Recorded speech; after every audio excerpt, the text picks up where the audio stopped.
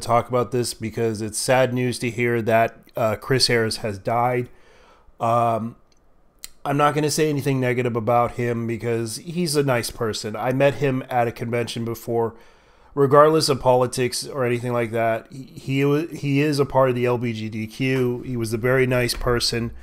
And the fact that I know that his brother, Greg Ayres, is still around, and the fact that it's said that he's going to miss another brother.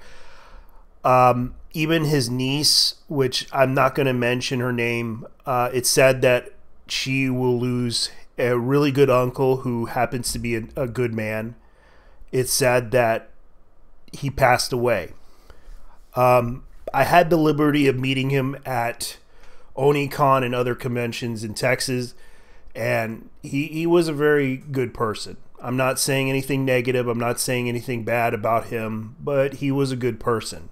It's sad that this happened to him. He didn't die from COVID. He didn't die from any of that stuff. He just died from a very, I think he had a certain condition that caused him to die. And I understand his niece kind of talked about this, and I actually met his niece, and she was a very nice person. It's sad that this happened, and it's kind of a sad issue that happened. And even though it is really sad to hear this story, he will be missed by the anime community as a whole, especially doing the Frieza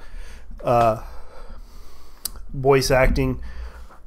He's going to be remembered. And yes, he's going to be remembered by the anime community, and it's just a shame that he passed away. So anyways, guys, leave your thoughts down below and tell me what you guys think, because I have to go. You guys take care, and bye-bye.